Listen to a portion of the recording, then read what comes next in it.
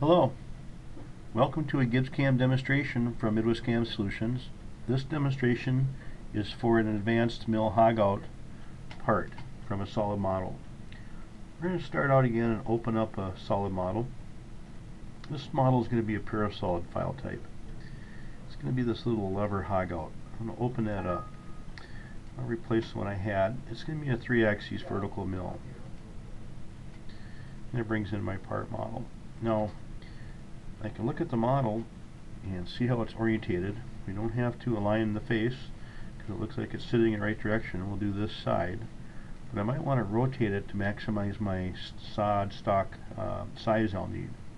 Let's go to Modify 2D Rotate. I'm going to rotate 5 degrees clockwise. And if I do a shrink wrap, Control tilde is a shortcut. Undo that. Let me go 2 degrees. And then shrink wrap it. I want to make sure that my orientation of it is going to be small as it can be for rectangular size. That looks like a pretty good spot there. And if we did want to move the part origin, we can move part origin either by clicking on a face, Alt click will give us the face depth or side, or turning the profiler on. You can slide this in to see the shapes clear. If I Alt Shift click this hole, we can put it to there, but maybe having the Z at 0. This will move that origin out of this hole. Or we can move it back over here and keep it to 0 on the top. So using a profiler to move origins or faces or geometry elements is pretty easy. And when you do that, it does update your stock dimensions. Now my stock dimensions, I'm going to add maybe 100,000 stock around the perimeter. That will be the saw cut condition. So I'm just going to increase a little bit of size to everything here. I'll add a little bit of stock on the top for face milling. And we're going to start with a minus 1.5 thick part. So we'll be gripping it in a vise and having extra stock underneath to hold on to it. Next we'll go to Tools and Cam. Let's say I want to fly cut the top. Well, we can go to the Processes.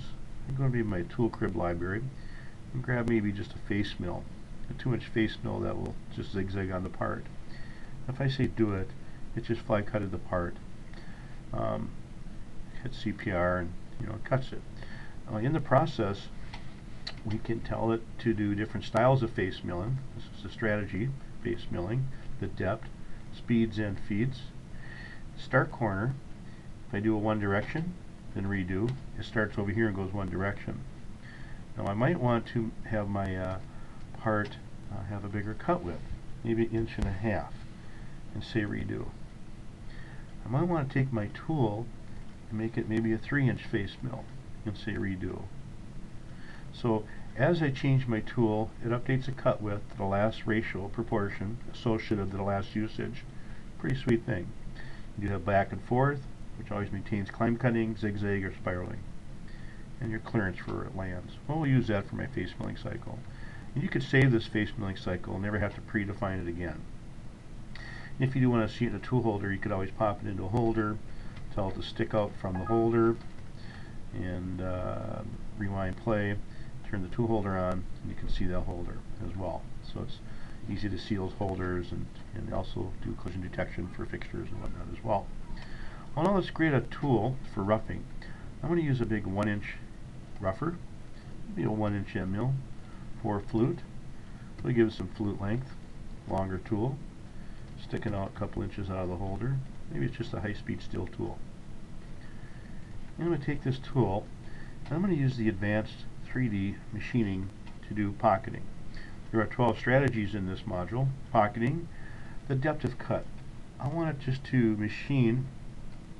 Let me move my part over here down to this level. So if we click here, Alt click there, it tells me how deep that is. I'm going to take it maybe 0.375 steps, speeds and feeds, and leave stock maybe 10 thousandths. And core detection is outside in roughing, so it goes outside in, side cutting, and I like arcs so I get nice clean G2, G3, G code. And this was going to be cutting from a stock mounted box. I'll put my workpiece default and go to stock bounded box, and knows my stock condition. Simply just select the whole model and say do it. Now as it's calculating this, it goes to Task Manager, but I could be configuring my next operation or whatever. You don't have to wait.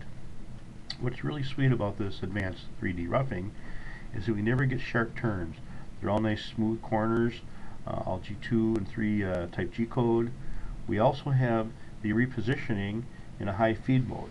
So maybe I'll go 400 inches because all these retract modes are going to be advancing in a high feed rate.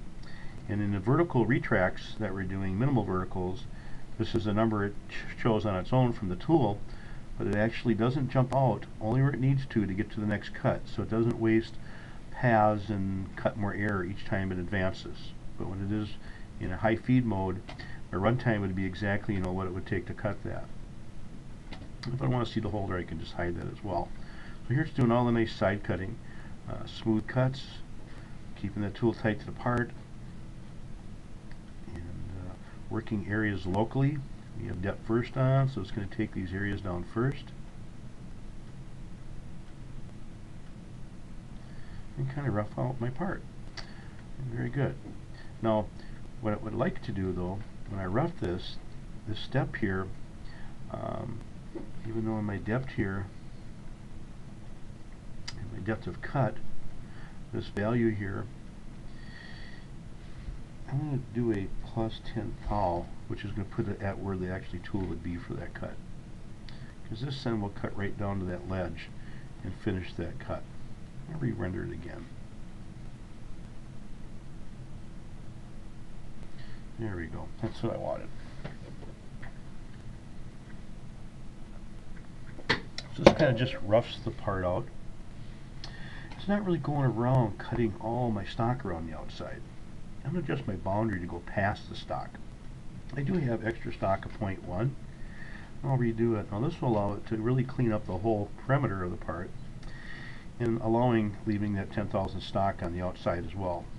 So now it's going to do core detection, and it's going around the whole side, so now it's going to be cleaning out the whole entire part. With this advanced roughing, you can actually push your tool faster because you get nice smooth round corner moves and whatnot. Now I'll create a finish tool. Finish tool, maybe a 750 diameter finisher. And we do have some fillets in here. I'm going to go check the size of those. It's going to be a 375, so 750 was a good guess, and that'll work just fine. I'm just going to grab this and say I want to contour with it. And my depth of cut's going to be down to this step. We'll take it maybe one pass, speeds and feeds, and we'll leave stock and maybe 10 thousandths. Do a little arc in and line in, and we're good to go. Now we can just turn the profiler on. This green grid comes up. It's an interactive feature recognition tool that allows me to slide this into my shape. And in the process, we have the stay in stock, which I usually use all the time, and it'll trim the tool path to the stock condition. So if I say start on this feature, that line, start way out here somewhere, and just come around this corner and then just pass that tangency there and say do that. Even though we're telling it to start out here, it's trimming the stock to here, and so it doesn't cut any air. And in my stock conditions here, I want 0. I knew there wasn't stock there because I was seeing these color shades, which means that it wasn't, was it the same as my roughing. When you do make these simple little, unforgiving little things, just a couple of clicks and it straightens it right out. So here comes my tool now. Positions. Actually, I already did it here. Rewind play. And if I want to stop here to really, see something, I can use op stop. Tell it to stop at operation 3. So now I'll rewind and play. We'll let it render through, and I'll be able to stop the tool without having to tell it. So you can go full blast. It stops at beginning of tool 3, single block. This is where it trims it to my stock condition, comes in, and then starts doing my finished little profile cut, and goes around and cuts that. So we're done there. Next thing is, I might want to maybe cut this little pocket here. And again, I need to know maybe a little information from it. You can use the profiler though to create tools from. So if I bring this up to this area, open a tool up, say I want to finish end mill, I'll click on that little green circle. It's 0.42. versus using show position, so a little easier and faster. We use maybe a 375 diameter tool. Now I'll finish this little cavity. I'm just going to use the standard Gibbs roughing, and we're going to use offset pocketing. My step over is going to be half the tool, and my depth of cut is going to be this deep. We'll take it one pass. We'll do a ramp in, so it just ramps it in, and speeds and feeds for this guy. And maybe leave a little stock and put another same tool or a different tool behind it, and this will be 0 stock, and I'll speed it up because the material library knows when you're just doing finished XY cuts, it ups the surface foot and chip load for you depending on your tool type. So you do it there. Now it ramps it in and cuts that out. No problem. That's good. And we're ready to go. Now, I showed you the hole manager before, but if you wanted to just dry something, you could say, well, I want to drill. You can click on the drill size, click this circle from the profiler. It's a 312 hole. Because users can have all the control in the world. You can say, oh, I just want to take this tool and drill a hole with it. The depth of cut, if I alt-click in this hole, that's where it breaks through here. And you could add a little bit to it to assure breakthrough, or the depth you need it, speeds and feeds. And just select the holes that you'd want to drill. We could click these holes. Actually, it looks like that's the only hole that is that size. And say do it. So you could use the profiler for drilling holes, or you could use the hole manager. I think I'm going to use the hole manager because it just speeds everything up so much more. And to use hole manager, model must be selected. Go to the hole manager, we're going to run AFR. And again, it creates a work group. We'll call it holes. My defaults are in. This window can be opened also. You can see all the attributes of the feature. Because what the attributes are these little symbols. The crosshair is the top of the part, so we know exactly where the R plane would be. If it's a through hole, it's got just a dot. If it's a blind hole, it's got a little line through it. So we can see all those entity types right there. I'm just going to auto group them, make process parameter groups. So now we're ready to go. Now if I double click one of these groups, these are these holes. This is this hole. Now the dot here is on the top because this hole's got a counterboard, big countersink on the bottom. Now if I want to maybe reverse that and drill it here and just get it done while I'm here and countersink it on a drill press, you can just reverse the direction. So now we have this reverse direction, and this hole is just a single hole. It's its own entity. We can go to the hole wizard, and it's telling me I need a 41-degree tool. Now I haven't put in the chamfer sizes yet in my preferences. I installed this product, this software. So if I go to preferences and go to machining preferences to hole wizard, hole data, and in my create tool menu I can say, you know what, we might use 80. The chamfers could be 41 someday. We can add that. We might use 120 on some parts. I could put a 60 in there and add that. Oh. So in my tool creation, we got a 40 and a 41. Let me put that 60 in there. I didn't hit the button. And in my drills, we have a 18 and 180, but I might use 135 sometimes, so I'll add that as well. So now by adding this to the data, if I go back to my hole manager again, and we're going to do this group, hit hole wizard, now it knows there's a 41 chamfer. So it will select the right chamfer sizes as long as they're available in your settings. And then this is the size of the chamfer. Now because it's on the bottom, I'm not going to spot it. I'm just going to drill it. So I can say next, we need to create a drill, and next build that process and build that operation. And that's going to come in there and put that hole in there. I can turn my op stop back off. Okay, so we'll go back to the next group. Now this group here is a hole. Now these holes may be a tapped hole. I'm just going to edit the type and say this is a tapped hole. Now when I go to hole wizard, we have a threaded hole. This is a 40 TPI. Well, it could be possibly maybe a 440. Now this table of thread data is accessed right here, where you can create your own thread libraries for helical threads or custom threads, and easily just grab them from this menu. I want to spot it, drill it, not drill chamfer, tap it, and rigid tap it. And I'll use a 45-degree chamfer tool. And we just say next. Well, we need a spot drill, and a tap. Next, build that process and build the operations. Now what's nice about the hole manager in the hole wizard is that it knows where to put the R plane, where the surface is. So it puts all the proper data in to keep me efficient as possible without having to type all this data. These holes here are bolt circles. So we can go to hole wizard and say, okay, this is a bolt circle. Let's just drill it and spot face it. I'll say next, I need a drill and a spot face tool. Next, build a process, deselect the others, and do that. So that's done now. Then we have these other holes. So these holes are those two holes. So I'll go to hole wizard. Maybe we'll just drill those.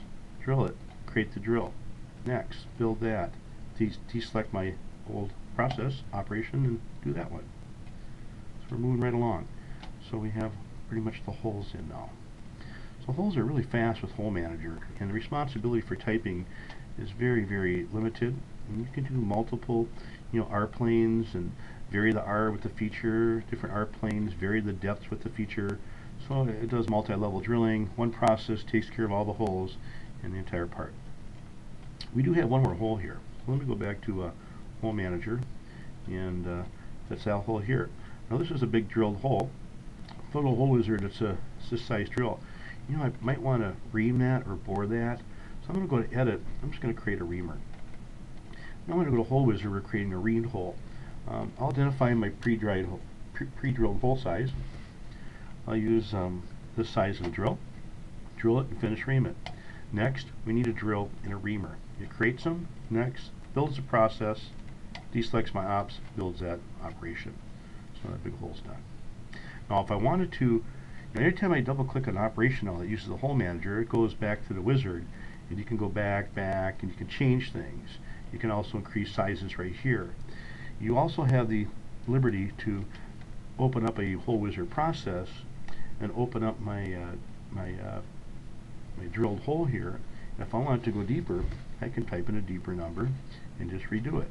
So now it's a process.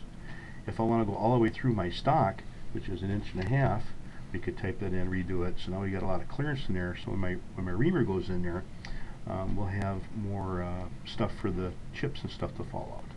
So that's what it would look like. This is a reamer area. That's the pre-drilled hole area. Moving right along. Now let's create another tool for this little cut right here, this little radius that we have right there. And I would use the show position to determine the curvature of that. It's a 0.5 radius. So here we'd make a ball end mill. It's a 1 inch. And that's good. These little processes, we can discard those. Grab this guy. I'm a contour now. Well, the surface that we're cutting is from here, and the depth's going to be that. Speeds and feeds from a 1 inch end mill, 0 stock. Now I'm going to use some geometry to cut this. So I'm just going to select the top face, go to my geometry work group, and if I wanted to make a new work group for it too, just for aid at the machine, we're going to say mill aid. Mill aid, we'll just call that. And if I extract geometry off that face, it gives me all the geometry on that face. Now I want to start cutting here, this side, that direction. I'm going to start off my part over here. Let me undo that. Because this is a parametric model, I'm going to put a tolerance in here. That way I'll get nice circles and stuff for my labels, because there was a spline before. I'm going to cut here, this direction, start out here. We're going to end on this feature right here, and just end off my part. And say, do that. And it puts that toolpath in. Now we're going to cut here, this direction, start out here. I'm going to end on this feature. Oh, I clicked the wrong choice. 1 second. Start here, right click, and end here. I had to start there before. And come out here so we have a sharp corner there and do that cut. And then start here, this side, start out here, right click, end here, end out here, and do that. Now how easy is that? It's like giving a map to Granny. It's real simple to program parts with GibbsCAM. Part's pretty much done now. We got everything all machined on it. So now we can post it, make code like we've done in some of the other examples. We can also analyze the cut part and compare it to the solid model. So if I select the model, go to CPR, you can analyze cut part. Analyzing cut part allows us to check any remaining material that may be on the part. And when you see this blue shading where it's kind of gray and kind of hatching type of colors, that means it's in tolerance and it's good. Undercut on a cut part would show any violations. So if I did violate anything, you would see it in red as far as the value. It looks like my chamfer went a little deeper. That might have been a 41 that it said, but I put a 45 in there, so it told me I had a little deviation there. But by running these analyze tools, you never really make a bad part. Of course, what you see is what you get, but analyzing it compares the solid model to the cutting, and it really helps us out a whole great deal. And we can run all the reporters, the tool lists, and everything, set them up in a directory file for the guys in the shop, get the code. We're pretty much done with the part. The operation summary gives me my runtime. You can see where most of the time is spent. Of course, this roughing operation is 16 minutes. I might want to go back and readdress that. So if I go back up to operation 2 and make this tool that we're using, carbide tool, or maybe it's an insert tool, in my process, RPM, speeds, and feeds, and just redo it. So now we got a better runtime here with the carbide tool versus high speed still. What's nice about this run report is you can look and see what you get when you're done, and then choose to try different things and see what the results will be. There we go. We're kind of done with this part, and I think this completes a little demonstration of a more advanced milling part from a solid. Hope you enjoyed the presentation, and thank you very much. Have a great day.